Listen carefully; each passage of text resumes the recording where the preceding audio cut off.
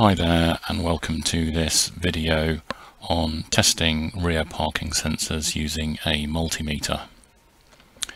This is the display of my car, which is a Peugeot 307, and as you can see, if we start the engine and put it into reverse, we get a message saying that the rear parking assistance system is faulty. Now this is just to show you the sensor on my car. There's actually a panel that runs along the back bumper, and you can see there's one sensor in view there, and it's retained by a little plastic clip which you can lever up, and when you do that you can push the sensor through out the back of the hole. Obviously different cars will have different arrangements, but once you've got your sensor off, it's likely to look something very much like this. You can see in the end we've got 3 pins, and if we actually look at those 3 pins, if you actually look closely with a magnifying glass or using a camera on your mobile phone, you'll see that they're actually numbered as shown in this diagram.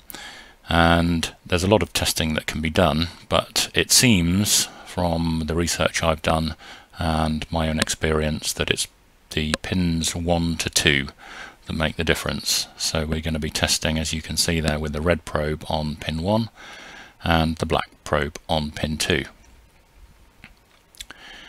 Now this is just to show you 2 old sensors that I took off the car. And the reason for showing that is that these 2 behave in different ways.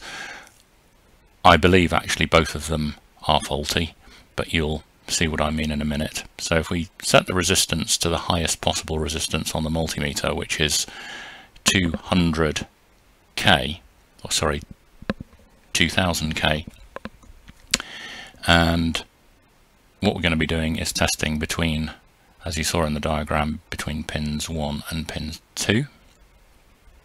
So we're going to be putting our red probe, you can just see the pins there with the 3 pins, 1 at the top and 2 at the bottom. We're going to be putting the red probe on the bottom right, which is pin 1. And then we're going to be putting the black probe on pin 2, which is the top middle one. Now I reiterate again, this is with the multimeter on the highest possible setting, and you'll see later when we test a new one that it has a much lower resistance, but on this very high setting we can at least get a reading on the multimeter of about 900. If we were to test either of these sensors on the lower setting, like 20k for example, we just get open circuit.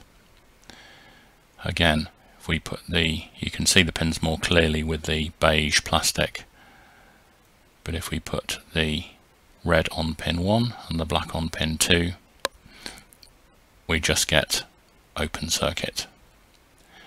So I think probably both of these old sensors that came off the car are duff. Certainly this one is. I think this one is questionable and may well work, but certainly this one is duff. I decided for various reasons to replace all of mine. So if we look now, you can see in the picture now we've got an old sensor and a brand new sensor. So the one on the right of the 2 is a brand new sensor. Also you can see I've reduced the setting on the multimeter right down to 20k. So it's not on 2000k anymore, it's on 20k.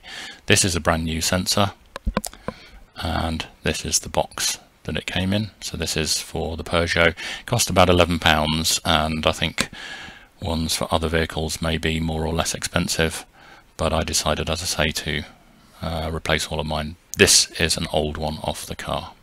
So starting with the new one, you can see very clearly now the pins in the triangle formation, and as I say, with the setting on 20k, we now get a very clear resistance level showing 9.9 on that scale. And again, just for clarification, this is one of the old ones measuring on the same scale. We get open circuit.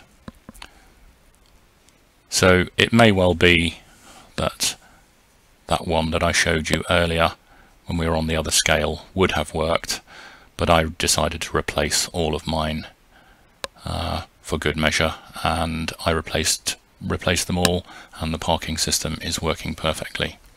I hope this solves some of your problems out there, and good luck.